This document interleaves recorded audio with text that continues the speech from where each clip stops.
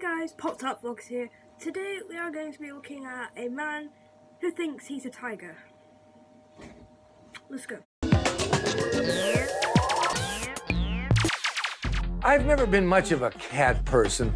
That is until I learned about 45-year-old Dennis Avner of San Diego, California.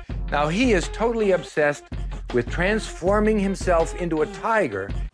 Dennis. We should be happy with a human. Like, what's so good about a tiger? Like, I like tigers, they're cute, they're fluffy. But, something tells me that you're not going to be cute and fluffy. And you have to admire his dedication and his fluffy orange tail.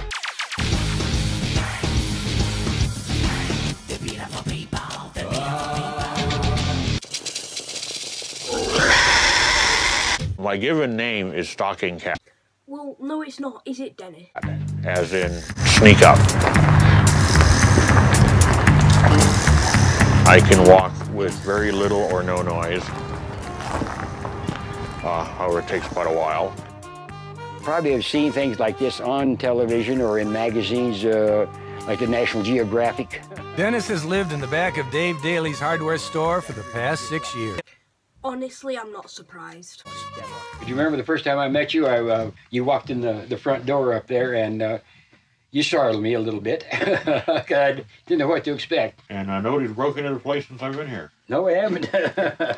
That's what I want to catch. Somebody walking through that back room at 3 o'clock in the morning. The cat walks out and goes, ah! I could sneak up on anyone. It's just one of those cat things. Dennis, you're not a cat. Dennis began turning himself into a tiger 20 years ago. So far, undergoing 10 extreme body modification surgeries, which has cost him nearly $200,000. It's literally been everything I could afford. What can I spend this money with? I could maybe buy a house, buy a new car, buy some Pop-Tarts. Maybe I could invest it. Wait, no. I want to turn myself into a tiger. Since I started.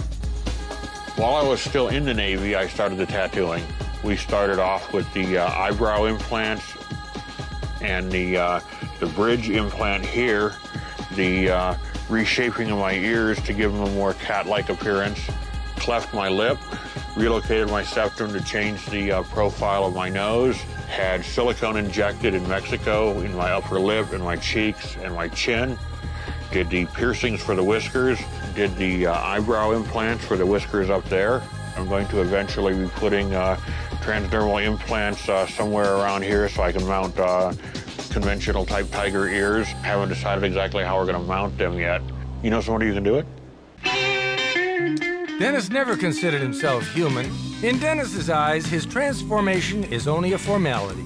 Everything I see and do, I relate to as a cat. I'm told I purr in my sleep. No, you don't, Dennis. You're a human. Humans don't purr. Black and orange stray cat sitting on a fence.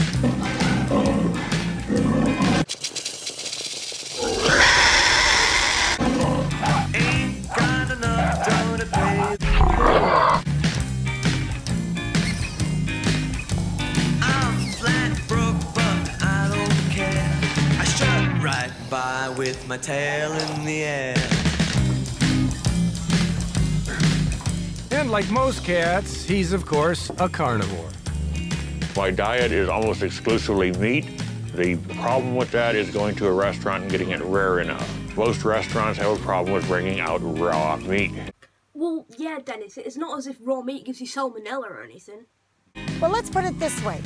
If the meat jumped on the grill and you slapped it in the butt, it goes scurrying off, that's it.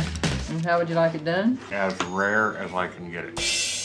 Well, I'm thinking that maybe it's a good thing he didn't come in dressed as a pig, because then he'd be running right through that buffet like you wouldn't believe. Catman will stop at nothing to make his outer tiger match his inner tiger. Currently, he's researching surgery that will allow him to walk on all fours. I'll be happy with where I'm at and where things are going when I reach the point to look like that. That's up to him. In other words, I'd still accept him. I'd probably scratch him behind the ears then. I probably would let cat in my house, but I would definitely have to get a bigger litter box. How would you react if you came home and this man looking like Dennis was squatting in your cat's litter box. In the jungle, the mighty jungle, the lion sleeps tonight. Don't you just want to pour him a warm saucer of milk and rub his belly? Hit me. Or is it just me? I don't know. What do you guys think? Should I spend like upwards of $2,000, pounds, whatever, euros, wherever you're from, turning myself into my spirit animal, a housefly? American dream.